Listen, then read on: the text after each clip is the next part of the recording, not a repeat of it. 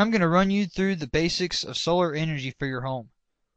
This is your home with solar panels during the day with sun shining on the panels. First thing that happens is direct current energy produced by the panels is sent to the inverter. The inverter then converts the direct current into an alternating current. Alternating currents are the current that your house uses for energy. Your home is the first to get this newly created AC power.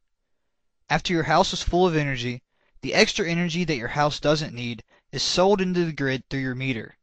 This will give you credits from your local utility company, and this is called net metering. When nightfall finally reaches, you use those credits to draw energy from your utility company for free. The utility company is basically your battery.